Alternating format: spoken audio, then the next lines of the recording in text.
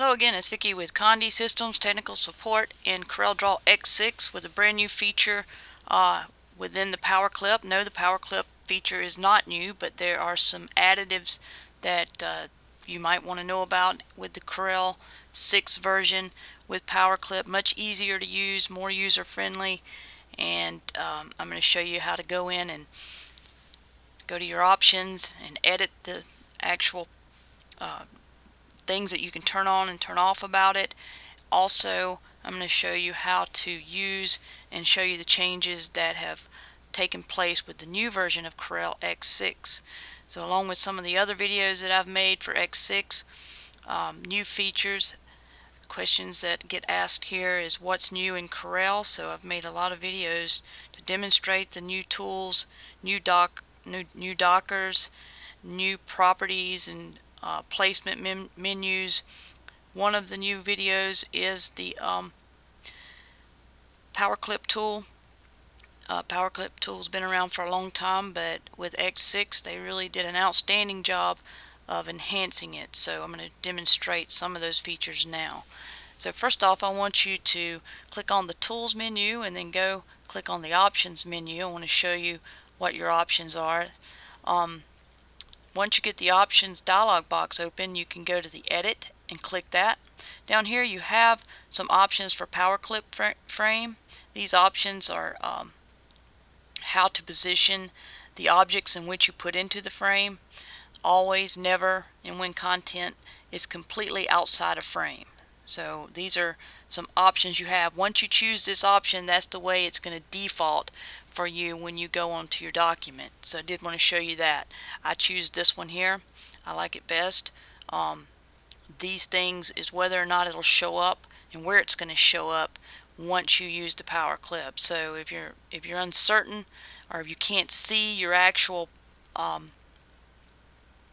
graphic or your object once you place it in the power clip, you might want to come here and change which one you have selected. So that's a question we get sometime also, was they can't find their image after they use the power clip. Well, this right here would be why. So make sure you've selected this the way you want it.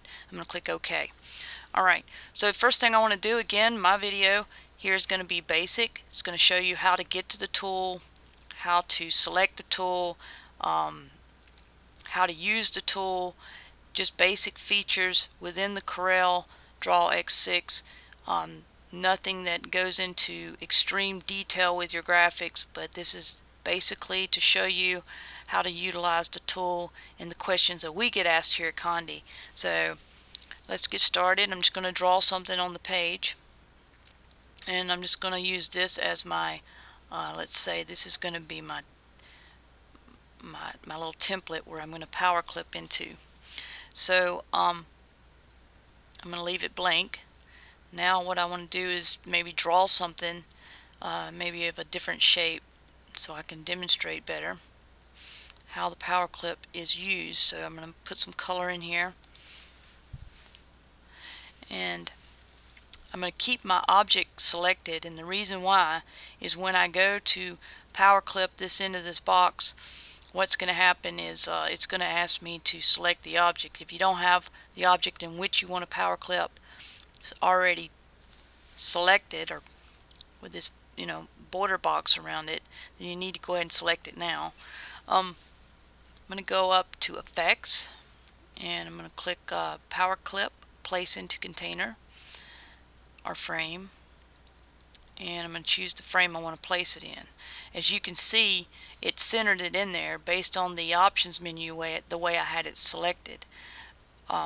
So what's great about this new feature in the power clip, this new power clip feature with X6, is that now you have a little docker here, and you can fit the contents, you can lock the contents, or whatever. If you want to edit the contents, you can pull it out, place it here, select power clip contents.